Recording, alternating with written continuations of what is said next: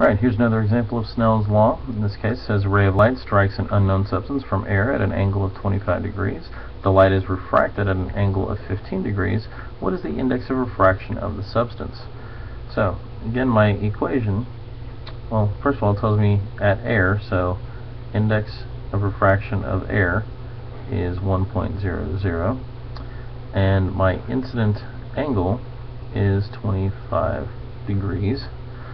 And the light is refracted, so my angle of refraction is 15 degrees. What is the index of refraction of the substance? So it's looking for NR.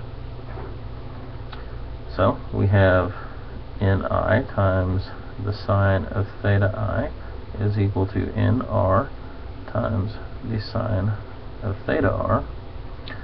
That's the Snell's law equation. Now if I'm solving for NR, then all I have to do is divide by the sine of theta R. And I do that on both sides.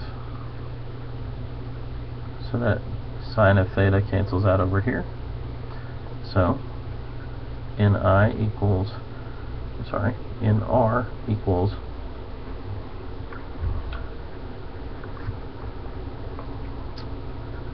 Ni times the sine of theta I divided by the sine of theta R.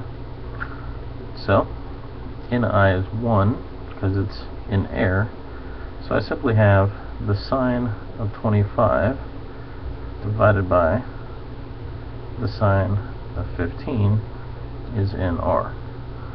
So again, take my calculator and you need to make sure it's in degrees. We do the sine of 25 divided by the sine of 15 equals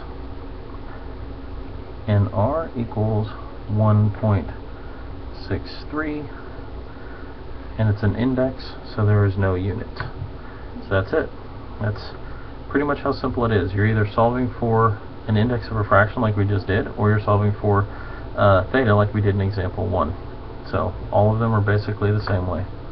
And that's it.